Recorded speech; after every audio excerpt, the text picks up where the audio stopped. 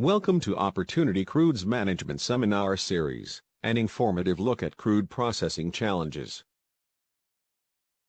Disclaimers.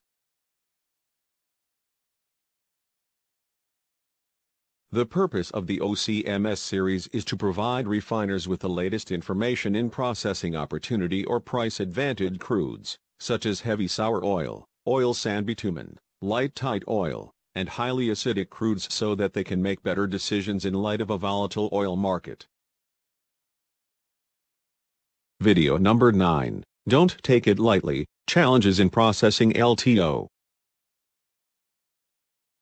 A number of recent global events have created new opportunities for refiners. In the U.S., the emergence of light tight oil or LTO such as shale oil and the lifting of export ban have created new sources of crudes that may result in increased profit. Furthermore, the light nature of LTO makes them easier to process and thus more attractive to refiners. Despite the opportunities from processing LTO, there comes great risk as these oils have properties that may lead to problems in the refinery and in refined products. Refiners may not be ready to handle the challenges that come with tight oil. This table compares crude properties for tight oil sourced from Bakken and Eagle Ford versus other crudes found around the world to highlight some of the differences in quality and cuts refiners processing tight crudes will face. Today's video will have 6 sections discussing tight oil processing. The first section, Basic Facts about Tight Oil, will define and provide a general introduction on tight oil. Rise in Tight Oil will discuss recent data on global tight oil numbers, U.S. tight oil production and projected production of tight oil in the U.S., Canada, and abroad. Tight oil properties and problems will discuss how certain properties with tight oil lead to problems in the refinery. Our previous videos went into detail with these individual problems, which include contaminant content, incompatibility, fouling, etc. The section Refined Products from Tight Oil will discuss possible problems with refined products from tight oil. The section Tight Oil and Refinery Processes will examine how individual processes may be affected when running tight oil. We will end with concluding remarks with information on processes refiners should pay special attention to when processing tight oil. Navigate oil market uncertainty and supply disruption in refining at the 6th Opportunity Crudes Conference in Houston, Texas in the U.S. from October 22 to the 24th, 2018. The theme of the conference is Crude Disruptors, Accelerating Changes in Global Refining. Higher oil output and refining price advantage. Domestic light tight oil has benefited international oil majors and U.S. independent refiners in the first quarter, respectively, according to just released earning results. Unfortunately, the good news will end soon as the oil market is going to enter an uncertain time since the price rout in mid-2014. A dark cloud is forming as driven by 2 formidable forces, geopolitical risks and changing supply-demand fundamentals. Change is not new in the refining world, but disruption of crude sources could significantly upset overall refinery operations in terms of crude management, processing, and product quality and volume. Our attendees will learn from conference speakers and network with colleagues on how refiners can navigate present market uncertainty and crude supply disruption by devising better business strategies, finding ways to increase operational flexibility, and adopting new technologies to turn challenges into opportunities. As in our previous meetings, this conference is expected to be highly productive and rewarding because of excellent speakers, timely theme, well-organized agenda, and stimulating atmosphere to encourage exchange of ideas. 5 topical sessions in 2.5 days include: Session 1, Global Oil Market Outlooks, Geopolitics, U.S. Pro-Export Policy, OPEC Strategies, Peak Demand. Session 2, Challenges and Opportunities in Oil Trading, Exports, Imports and Infrastructure Logistics. Session 3, Crude Contaminants, Incompatibility, Blending Strategies Amid Changing Feedstocks. Session 4, Flexibility of Light Tight Oil Processing and Bottoms Upgrading to Make Products in Demand. Session 5, Big Data Analytics and Emerging Adoption of Internet of Things in Crude Selection, Management, and Refining. In this celebrated biennial meeting, you will meet colleagues from many companies around the world, The Opportunity Crudes meeting from October 22 to the morning of October 24 is coordinated with Crude Oil Quality Association's fall meeting, which will be held on October 24 and October 25 to benefit from synergy in serving our upstream, midstream, and downstream colleagues. To save up to $300 before June 1, register today by visiting opportunitycrudes.com/Houston 2018. Here is a preliminary agenda for the 6th Opportunity Crudes Conference.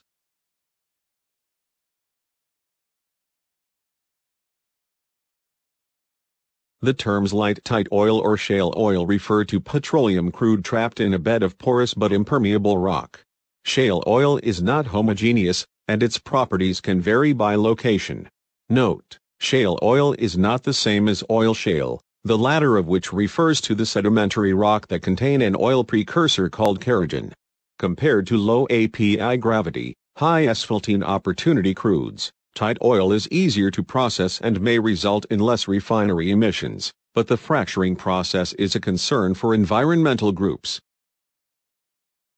The location of tight oil is difficult to access due to the impermeability of the rock surrounding it, which allows only minimal quantities to flow into wellbores. Fracking, shorthand for hydraulic fracturing, is a technique designed to recover gas and oil from shale rock. The process involves drilling a mile or so vertically and then horizontally before injecting a mixture of water, sand and chemicals into the rock at high pressures to fracture the rock. The picture on the right shows a typical shale drilling operation. As sources of conventional crudes run out, refiners around the world have been looking to opportunity crudes, which are of lesser quality and much more difficult to process. Processing opportunity crudes requires more energy, and more greenhouse gases are released, raising environmental concerns.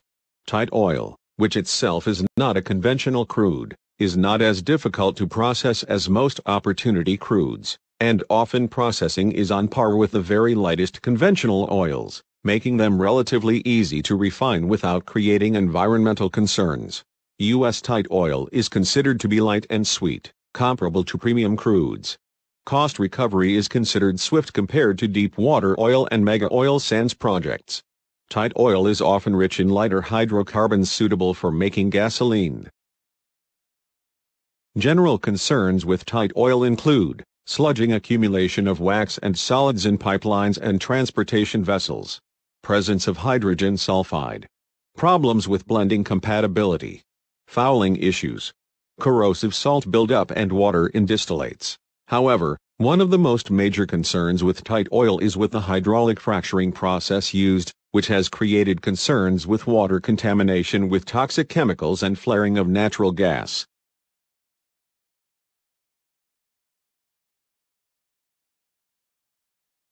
In the U.S., there are shale plays in every Petroleum Administration for Defense Districts, or PADs, which are regions designated by the U.S. Energy Information Administration to assess regional petroleum product supplies. Notable shale plays include Bakken in PAD 2, and Eagle Ford and the Permian Basin in PAD 3. The picture on the left depicts a pump jack used to lift oil out in the Permian Basin. According to the U.S. Energy Information Administration, tight oil production in the U.S. will increase to more than 6 million barrels per day in the coming decade. This chart projects oil production from non-tight oil, tight oil from the Bakken and Eagle Ford formations and from the Permian Basin, and other tight oil. Bakken and Eagle Ford represent two of the largest tight oil regions in the U.S. According to the U.S. Energy Information Administration's recently released Annual Energy Outlook 2018, tight oil production accounts for more than 54% of total U.S. production in 2017. This is in part due to three recent plays, Strawberry, Bone Spring, and Wolfcamp, in the Permian Basin that increased tight oil resources. These new plays accounted for 36% of U.S. tight oil production in 2017. Tight oil from the Permian Basin is projected to increase to 8.2 million barrels per day by 2040, or 70% of total U.S. production. Tight oil from Bakken and Eagle Ford is expected to remain steady by 2050. In 2016, Two publications from the U.S. Energy Information Administration predicted that global tight oil production would increase to 1.36 million barrels per day by 2040. In 2015, tight oil production was primarily from the U.S. and Canada. By 2040, the EIA's projections predict other countries will contribute to the world tight oil supply, with Argentina producing 0.69 million barrels per day, and Russia, Mexico, and other countries producing 1.8 million barrels per day. The U.S. Energy Information Administration's recently published Annual Energy Outlook 2018 showed projections for tight oil production till 2050. Including a reference case, the projections also take into account the availability of oil and gas resource and technology and the price of oil. All projections show an increase in tight oil production and a decrease in non-tight oil production. Tight oil production was shown to increase even more if oil prices are high and with high oil and gas resource and technology.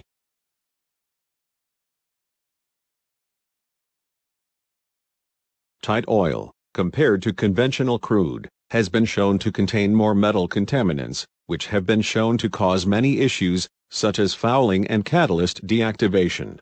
Metal contaminants that are commonly found in tight oil include alkali metals, such as sodium, which happens to be the most prevalent metal contaminant in Bakken and Eagle Ford, arsenic, iron in trace amounts, mercury, nickel, and vanadium. Both nickel and vanadium are found in asphaltenes. The following table compares the amount of common metal contaminants in Bakken and Eagle Ford tight oil. The high paraffin content of tight oil creates issues when blending with asphaltenic crudes. The mixing of highly paraffinic tight oil with asphaltenic crudes causes asphaltene instability and leads to crude incompatibility. Crude incompatibility can lead to decreased energy efficiency, increased carbon dioxide emissions, the need for heat exchangers to be cleaned more frequently, and decreased throughput.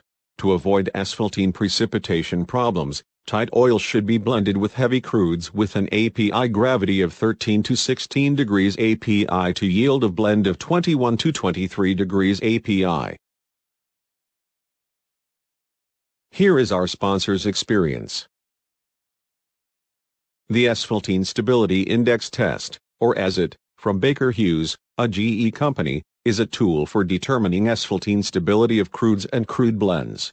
Field ASIT Services technology uses a portable automated titration device using near-infrared laser to detect onset of asphaltene flocculation. The testing can be routinely performed in the refinery. The ASIT plot is the normalized laser power intensity, on the y-axis, versus the asphaltene stability index or ASI, on the x-axis. The curve inflection point is the asphaltene flocculation onset and ASI value for the test. In the chart depicted, the black curve represents the base crude for the refinery with a moderately stable ASI value. The blue curve is an opportunity tight oil with no well-defined flock point. Additional information is required to define the ASI value of this type of crude. The red curve is the targeted blend of base crude and opportunity crude, demonstrating a very unstable crude blend that will require problem mitigation. Blend asphaltene stability information can be used to help guide crude selection, blend ratio decisions, and problem mitigation planning to manage risk and maximize refinery profit. Data obtained using the Field ASIT Services technology can be coupled with the BHGE crude compatibility model to further evaluate blend stability for new and proposed blends. The BHGE crude compatibility model is a proprietary mathematical model that can estimate the ASI of a crude blend based upon the ASI values of the individual crudes and some additional crude characteristic values. The example plots depicted are simple two crude blends.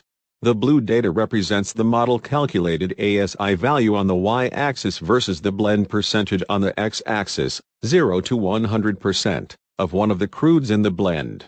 ASI measurements of physical blends are also plotted validating the model values. Blends containing as many as 8 different crudes have been modeled and lab test validated in a similar manner. The values used in the crude compatibility model can also identify the theoretically defined incompatibility points for various crude oil blends. These would be blends that potentially should be avoided, or more extreme mitigation efforts required. A crude oil database can be developed to facilitate planning of how a new crude, or a new crude blend, may impact the refiner's operation with respect to asphaltene stability. The model also facilitates ASI quantification of various crudes that do not produce a well-defined flock point. How these no-flock crudes behave in the blend is of strong interest, as many of these crudes induce asphaltene instability.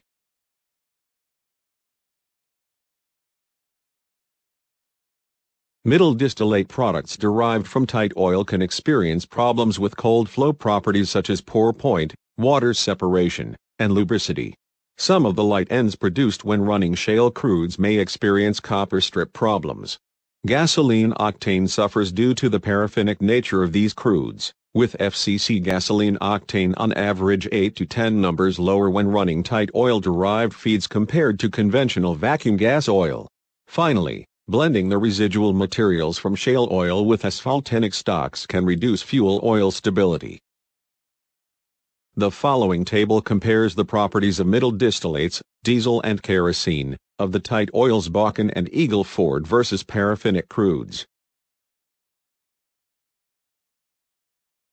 For refineries that are designed with higher hydrogen partial pressures and lower space velocities, the upgrading of tight oil can increase the production of liquefied petroleum gas or LPG and fuel gas if the production fields where the tight oil is being produced recovers light ends and retains them within the crude. The added strain from the higher amount of LPG produced from tight crudes on the crude tower LPG recovery system could result in operability and reliability issues. Because the increase in both LPG and fuel gas production can result in the existing saturates gas plant to be overloaded, the refiner may need to debottleneck the gas plant. Options to debottleneck the gas plant include the addition of packing and/or high-capacity trays to existing columns and the addition of new columns within the gas plant. Due to the low sulfur content and paraffinic nature of typical tight oils, the quality of refined products can suffer when processing these crudes. This table shows the research octane number and octane rating of gasoline and the API gravity, aniline point, and diesel index of light cycle oil distilled from whole Bakken crude. These light, high API feeds have been shown to have a lower residuum cut. For example, in the U.S., Eagle Ford only has a 1.6 weight% of resid, and the resid cut of Bakken is only 4.55 weight%. In comparison, WTI has 6 weight% resid, Brent has 9 to 11 weight% resid, and Maya has 37 weight% resid. Less residuum means less material for bottom-of-the-barrel upgrading units, such as cokers. At a past American Fuel and Petrochemical Manufacturers Q&A and Technology Forum, it was mentioned that U.S. Gulf Coast refiners who had previously upgraded coking units would not have enough material to operate these units. Representatives from Flint Hills Resources and Amek Foster Wheeler stated that outside purchases of heavy fuel oil or vacuum resid may be necessary to fill cokers at refineries processing large amounts of tight oil. Flint Hills Resources also mentioned that they recycled heavy coker gas oil to the heater for a short period of time. FCC slurry can also be added to the feed at about 10% capacity. When processing large amounts of LTO, the lack of residuum may actually make coker units unnecessary. This table summarizes the problems with some refined products when processing tight oil. Light ends from tight oil can cause copper strip corrosion, while tight oil naphtha can cause corrosion and water shedding. Both jet fuel and diesel from tight oil can cause conductivity, lubricity, stability, and water shedding. Fuel oil from tight oil has been shown to cause asphaltene instability and gum deposits. Naphtha derived from tight oil is predominantly paraffinic, which results in a lower N+2A or volume of naphthanes plus twice the volume of the aromatics content. The lower N+2A content means that at the same severity, processing naphtha derived from tight oil in a reformer will reduce C5+ and hydrogen yields while at the same time increasing fuel gas and liquefied petroleum gas yields from the reformer. The uptick in fuel gas and liquefied petroleum gas yields from processing naphtha from tight oil in a reformer can be challenging, and this is why alkylation has been preferred for producing a high-octane gasoline blend stock when processing tight oil in a refinery. The paraffinic nature of tight oil can lead to problems in the tank farm and upon subsequent transfer to the refinery for processing. High wax content can lead to the accumulation of sludge, solids, and waxes within a tank.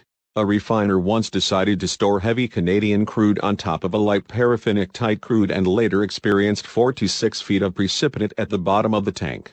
Lines to the CDU may also be affected by sludges and waxes that can lead to line block and reduced throughput. A U.S. mid-continental refiner once had 5 feet of sludge buildup after processing a high-wax shale crude. To mitigate this, the refiner implemented a weekly 4-hour demulsifier slug feed treatment, which was later deemed inefficient. Baker Hughes GE suggested a long-term strategy that combined demulsifier products, desalter level reduction, continuous mud washing program, and a crude pretreatment program that resulted in solids being released in the brine to be increased by 800% and eliminated the need for the weekly demulsifier slug feed treatments.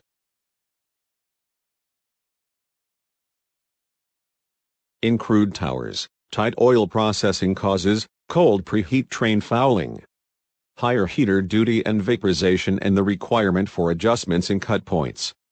In vacuum towers, tight oil processing causes lower vacuum gas oil and vacuum resid yields, lower ejector loads, and waxier products. Shale oil contains very little feed for vacuum distillation units or VDUs, which in turn will not be able to provide enough heavy material for fluid catalytic cracking units and hydrocrackers. According to Sandy Fielden of Morningstar, refiners in the U.S. Gulf Coast have been increasing imports of vacuum gas oil or VGO to replace the insufficient volumes from processing shale oil. According to data from the U.S. Energy Information Administration, import volumes of VGO have risen from about 120,000 barrels per day at the beginning of 2010 to about 320,000 barrels per day by mid-2014. We can expect the amount is even higher at present. Besides using imported VGO, another popular strategy is to blend tight oil with heavier crudes to create so-called dumbbell crudes, which possess a large amount of material that boils off at both the lighter and heavier ends but give larger amounts of VGO.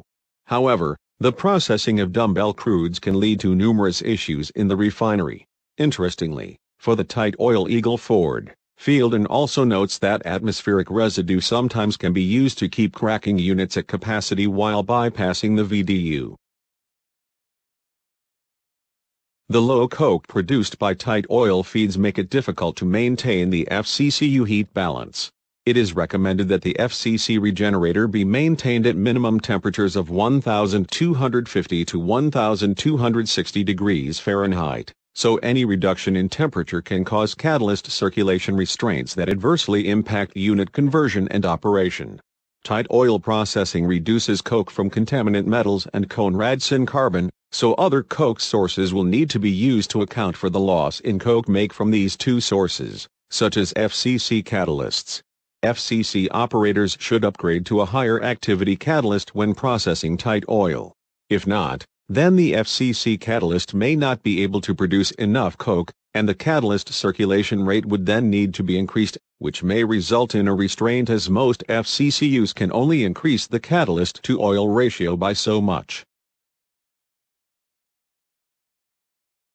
In an example from a past American fuel and petrochemical manufacturer's Q&A session, a FCCU operating with standard vacuum gas oil and a catalyst to oil ratio of 5.5 had coke make of 2.5 weight%, and the operator wanted to maintain this coke make after switching to a tight oil feed without upgrading to a higher activity catalyst. In order to maintain this weight% coke make with the tight oil feed, the FCCU operator would need to raise the catalyst to oil ratio to 8.0. However, this was not feasible as the existing catalyst circulation hydraulics would not allow for this high of a catalyst to oil ratio. Clearly, there is a need to make other adjustments on the unit to maintain adequate coke make and thus the FCC heat balance. Vacuum gas oil or resid hydroprocessing units can suffer from pressure drop issues when transitioning to feeds derived from tight oil. The buildup of polymerized material is one of the main causes of pressure drop issues within a hydroprocessing reactor. Due to the high paraffin content and destabilization of asphaltene molecules, precipitation, and agglomeration are highly probable. When the feed is saturated, the liquid's solvency decreases, which increases the likelihood of asphaltene precipitation. Because paraffinic tight oil yield less hydrogen when processed in a catalytic reformer, refiners using this process may experience a strain on the refinery to meet hydrogen requirements. If a refiner does increase tight oil processing, greater attention should be given to cascading hydrogen users and hydrogen recovery from the refinery fuel gas system. To increase hydrogen recovery from the fuel gas system, refiners should check the heating value of the system. If the heating value of the fuel gas system is low, it most likely means a large amount of hydrogen is available. In most cases, it will be cheaper to recover more hydrogen from the fuel gas system than to install new hydrogen production capacity. For delayed cokers, the impacts of tight oil include less volume due to lower resid production from crude and vacuum towers, higher liquid yield, improved coke quality, and the need to blend tight oil with heavy crude to get adequate feed, which can lead to immiscibility problems. For vacuum gas oil hydrotreaters, the impacts of tight oil include more volume available, improved catalyst cycle length, and greater hydrogen uptake.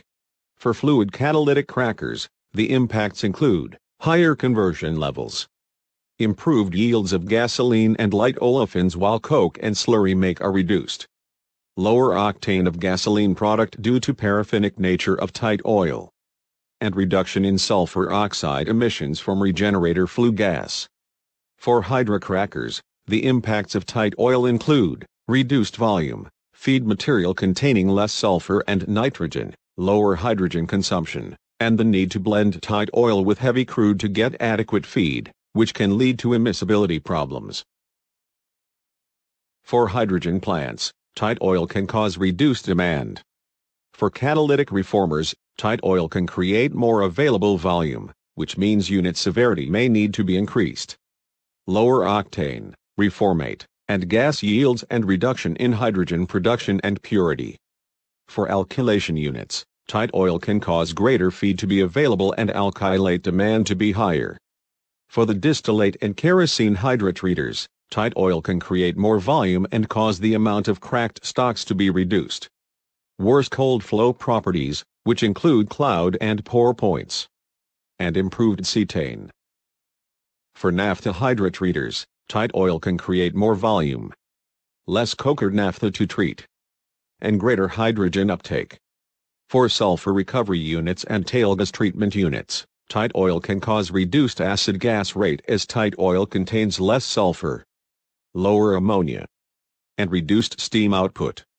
For amine units and sour water strippers, tight oil can cause reduced use of amine treating and sour water stripping and reduced demand for low-pressure steam. For RSH removal, tight oil causes an overall reduction in refinery mercaptans and lower caustic consumption. The emergence of tight oil in the U.S. and around the world, along with the lifting of U.S. export ban, have presented both opportunities and challenges for refiners. While the light, sweet nature of tight crudes can make these grades easier to process, the properties of these oils present challenges to refiners. The quality of tight oil can vary greatly in terms of API gravity, sulfur content, and other properties. Certain properties of tight oil can disrupt refinery operations ranging from storage to hydrotreating. The processing of tight oil also can lead to high and low amounts of certain distillates compared to conventional feeds, which can cause further issues. It is important for refiners to monitor certain processing variables when running tight oil through a refinery.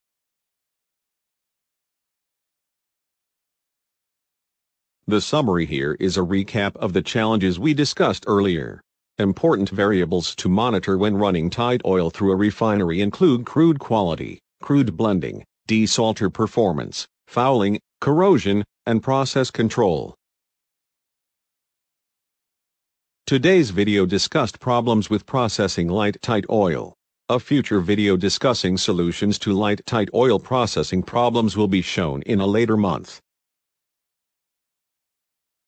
Thank you very much for watching our video. Please join us in April for our 10th seminar, What About Bob? Bottom of the barrel. Thank you to Baker Hughes GE for sponsoring this video. Sponsorship opportunities are still available for the rest of the seminar series. Please contact Matt Wonder at mwonder@hydrocarbonpublishing.com to sponsor a future video. Sign up today to receive our quarterly technology newsletter, Worldwide Refinery Processing Review. Since it was launched in 1998, the review has become the most authoritative and comprehensive publication of the latest refining technologies around the world. The review monitors commercial technology developments and competition, plant operation improvements and troubleshooting, and R&D trends for all processing units, from the front end to the back end, in a single source. Each issue covers 2 technology topics with the following sections: market and technology trends and opportunities, state-of-the-art technology, plant operations and practices, refining R&D alert, worldwide installed capacity, recent construction activity and completed construction projects, latest refining technology developments and licensing. As shown in the table, this year's subscription will cover 8 topics, 2 in each quarter. Apart from an annual subscription of the review, individual quarterly issues and individual technology topics are also available for purchase. For more information, contact us at review@hydrocarbonpublishing.com. Your comments are appreciated. Please send your comments to info@opportunitycrudes.com so we can enhance the value of upcoming seminars. Here are upcoming crude oil quality events. Disclaimers.